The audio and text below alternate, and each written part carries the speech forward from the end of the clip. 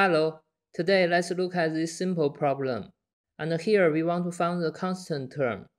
There are many ways to solve this problem, and I will use a simple method with a minimum requirement for the analysis.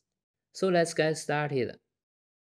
So first, we introduce this red term to the numerator and the denominator.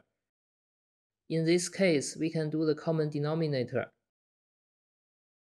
And then we simplify the numerator. And we take the denominator out of the parentheses.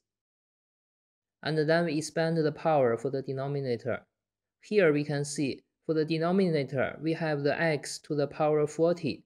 So if we want to find the constant term, that means we need to select the term with the x to the power 40 after expanding this blue term. And record the formula for the binomial expansion.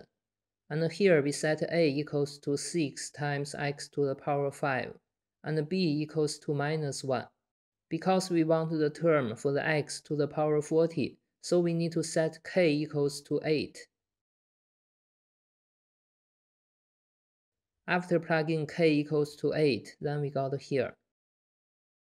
After cancel the x term and simplify it, we got the final answer. And don't forget to subscribe my channel and give a like.